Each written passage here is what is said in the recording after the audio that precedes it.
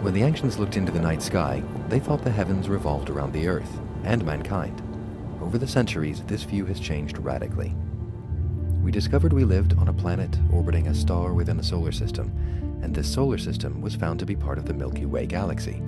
Later, we learned that our universe was filled with billions of other such galaxies. But could it be that we're committing the same error as our ancestors by thinking the universe contains everything there is? Could it be that we live in a multiverse? The word multiverse refers to the general idea that our universe might not be unique. There might be many, many universes. And there are a number of different ways of thinking about multiverses. Now, this idea of a multiverse is not gratuitous speculation. No, it really comes out of both experiment or observational physics about the universe and the current theories as best we understand them. There are a number of different theories about what the multiverse could be. One proponent of the idea of the multiverse is Max Tegmark of the Massachusetts Institute of Technology. Dr. Tegmark suggests a four-fold classification of possible types of multiverse. The first type of multiverse is just an extension of what we already know, our universe expanding into infinity rather than ending at the limits of our vision. When we astrophysicists talk about our universe, we don't mean everything that exists. We mean this. We mean the spherical region of space from which light has had time to reach us so far. Because no matter how good telescopes we build, if there's a galaxy out here, light from it just hasn't reached us yet. We have no access to it. We can look back almost to the beginning of time, shortly after the Big Bang, some 13.8 billion years ago, to the edge of the observable universe. But we can see no further. So the space beyond that distance, known as the Hubble radius, is literally out of sight. But that doesn't mean there isn't anything there. We've got every reason to think that our universe goes on far beyond what we can see, that there are many galaxies which are unobservable because they're so far away. And indeed, many people think that the universe extends far, far beyond what we can see, maybe billions of times further. Because the expansion of the universe has stretched space, astronomers are able to see out to a distance of about 42 billion light-years. How far things extend beyond this is unknown, but may not be unknowable. And if they stretch to infinity, as some theories suggest, there could be numerous isolated universes, cut off from one another by their own Hubble radius, depending on the observer's vantage point. I don't have a single colleague in science who thinks that space actually ends here at the edge of our universe. Where it starts getting more controversial is when you ask, well, how much more space is there?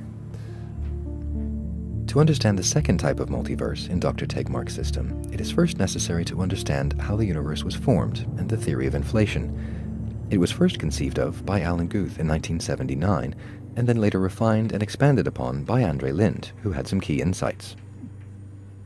So inflation is a twist on the classic Big Bang theory.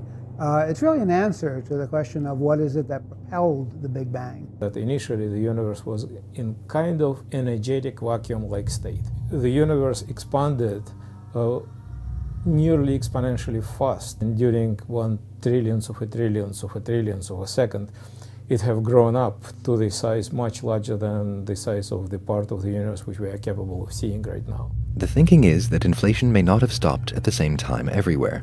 So we live in a universe that was spawned by one area of inflation, but bubble universes, or pocket universes, could have continued to form elsewhere.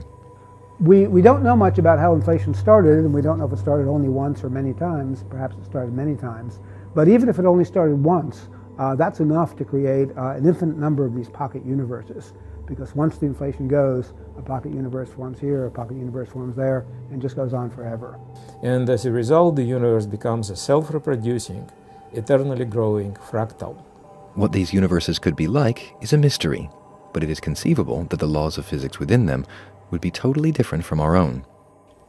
They may not allow gravity to exist, they may not allow a periodic table of elements, they may not allow stars to be stable for long enough, etc. This is one of the ideas of string theory, which attempts to unify general relativity with quantum mechanics. The thinking is that all of the solutions produced by string theory that don't match up with what we can see in our own universe may actually represent reality in other universes. So, the basic idea of the multiverse is that the different solutions of string theory control the environment in these different regions very far away. So, if we are in a multiverse, where the different constituents are governed by different physical laws, then we have to introduce a concept called anthropic selection. The idea that we are not in a typical universe, because most of them will be sterile or stillborn, because the laws governing them won't allow complexity to emerge. The anthropic principle is the idea that our universe is fine-tuned to allow humans to live. A small fiddle with the strength of gravity, for example, and life as we know it would not exist. A coincidence that does not sit easily with scientists. The concept of a multiverse neatly addresses this problem.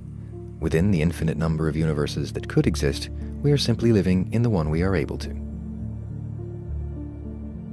In the third type of Tegmark multiverse, as in the first, the laws of physics are the same from one to another.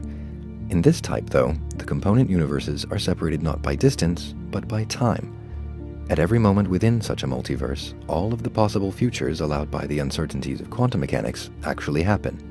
Quantum mechanics is not a predictive theory, it's a probabilistic theory. So it says, for example, if a photon goes through a polarizer at 45 degrees to the angle of polarization, it just has a 50-50 chance of going through or not, and there's no way of knowing. One interpretation of quantum mechanics, which I think makes a lot of sense, says that when the photon hits the polarizer at 45 degrees, there's actually two futures that happen. One where it goes through the polarizer and one where it doesn't, and each future continues as if the other future were not there. In the many worlds theory of the multiverse, the entirety of the universe acts like the quantum photon, but instead of having two potential future states, every possible outcome would be manifested. So our entire universe and everything within it, including you, would be constantly undergoing multiple fissions into daughter universes, each with its own reality and future. Any given observer, though, would only see one outcome. In the final classification, the Level 4 multiverse, Dr. Tegmark proposes that all coherent mathematical systems describe a physical reality of some sort. Those different systems are, of necessity, different universes. What this last idea translates to in practice is hard to conceive of. It is more the province of metaphysics than physics. But the other three types of multiverse, though they push the bounds of physical theory, do not overstep them. Observational data supporting the theory of inflation have convinced some scientists that a multiverse is possible, but the idea is still controversial. I think the jury is still out on whether there's a multiverse.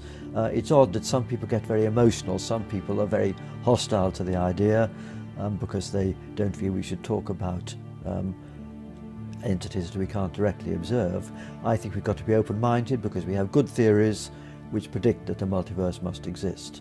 And I hope that we can settle this. I think it's an empirical question. Although the idea that there are other universes, I regard as a very reasonable speculation of modern cosmology.